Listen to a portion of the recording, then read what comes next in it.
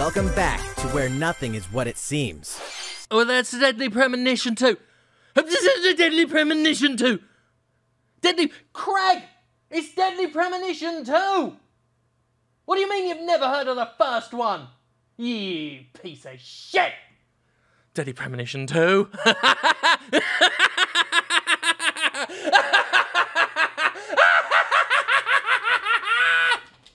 So that's Deadly Premonition 2 coming, and also the Deadly Premonition Switch port I've wanted for ages is happening, like, today.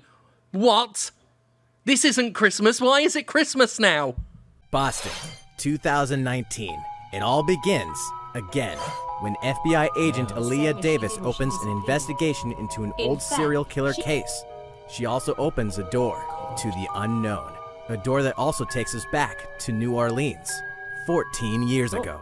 Less than 24 hours ago, I demanded of the game industry a Deadly Premonition Switch port.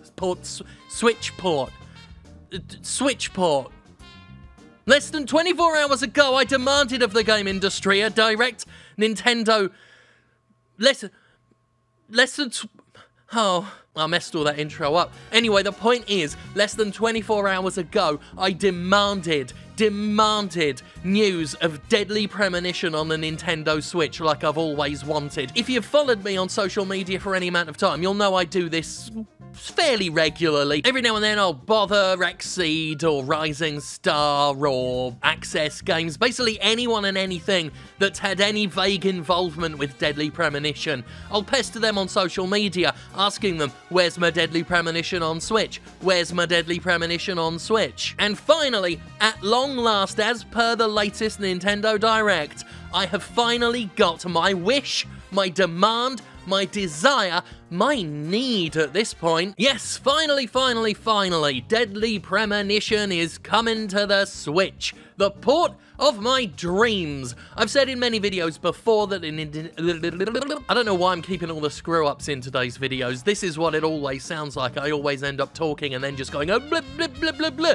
And today I feel like I'm just going to keep them in. Very fitting for a game like Deadly Premonition, which is so deliciously wrong in all of the right ways. One of my favourite games of all time. I've described Deadly Premonition in the past as like watching two clowns eat each other. It's bizarre, it's disturbing, and yet it's so deliriously entertaining. Deadly Premonition is still the most confident 10 out of 10 I ever gave a game back when I was giving games review scores. I said at the time that it had to either get a 1 out of 10 or a 10 out of 10. Anything in between is an injustice to just how extreme this game is in its weirdness, and there was no way in hell I was going to give it a 1. I'm not IGN dishing out 2s out of 10s, which it did at the time. Now, this game is a work of surreal art. The things about it that are bad and broken are perfectly balanced with the other things that are bad and broken to create something so bad and broken, it's actually bloody brilliant. Now, I've said before that the Nintendo Switch has fast become one of my favourite gaming systems ever.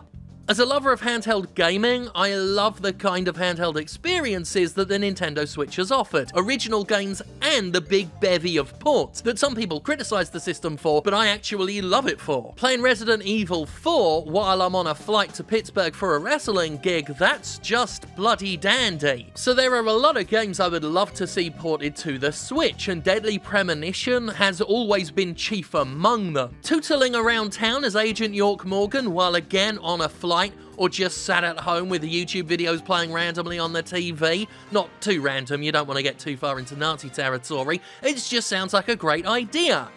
Playing the Deadly Premonition, not Nazi territory. Deadly Premonition is exactly the kind of game that I look for in a Switch port. Something I'd love to play again, but would like just some little excuse to do so. Some excuse to play it again, an additional reason to come back with the limited spare time I have, and for me, playing it on a handheld, it's a compelling reason for me. I know it's not a compelling reason for everyone, certainly the people who laugh at the Switch for being a port machine, but the people doing the porting know exactly what they're doing and who they're appealing to, and that person they're appealing to is me. The news of the game industry acquiesced to my demands, and that's definitely what's happening happened here. There's no other explanation. There is no other explanation. Scouts on a wink wink. The news that they acquiesced to my demands, definitely, comes after the news that I am solely and totally responsible for Aliens vs Predator coming to the Capcom home arcade. I did that, me and me alone. Look, here's the article about the Capcom home arcade where I was credited and only me. Direct quote, these are valuable intellectual property, talking about AVP, these are valuable intellectual properties and you have to respect that. I've dealt with the licenses throughout my career at Coke and you just have to go through the process. But in my mind, AVP had to go on because we had to have a standout title. Alien vs Predator was there from the outset. I'd watched Jim Sterling, well, Jesus, and people like that online, and they would bang on about it, and they would talk about the licensing difficulties with Fox, and I just thought it's a must-have, and I'm lucky that I contacted the right people and they liked the machine. Ha! Me, definitely just me, no one else was mentioned, just me, definitely me. Hey, YouTube. Hey, video games. You're welcome. So with this newfound power to shape the world, what will we accomplish next together on our journey? Well, I've got a list of other demands. They're right here. Right. Demand number 1, Shadow Hearts Remastered Collection, please. I'll have that on the Switch, thank you very much, but it should also go to other systems as well. I want Shadow Hearts, great RPG series. I want to play it again, please, and I want them all on all the systems forever, thank you. And while we're doing remastered collections of old games, a Dead Space remaster collection wouldn't hurt, would it? Wouldn't hurt, wouldn't kill you, EA. Wouldn't hurt you to do it. Huh? Dead Space 1, Dead Space 2, Dead Space 3 a little bit. Remaster collection on all the systems forever, thanks. New Primal Rage. It's another one I want. I'll take that as well. I mean, this goes for all of them. All the systems forever, thanks. I want a double pack. Primal Rage Eternal Champions.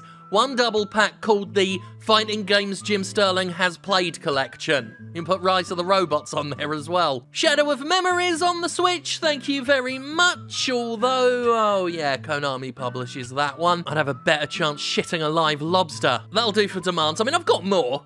There are always more demands you can make of the game industry. That's what YouTube exists for. But for now, we'll just get those boxes checked. I love Deadly Premonition. I don't know if I've ever told you that. I don't know if you've ever picked up that I might enjoy Deadly Premonition a lot. I really like Deadly Premonition. And there we are, I'm finally getting, after months of campaigning, I am finally getting Deadly Premonition on Switch, and it was definitely because of me, definitely. There is no way you can prove otherwise. No way! You know, sometimes, just sometimes, life is beautiful. Deadly Premonition 2!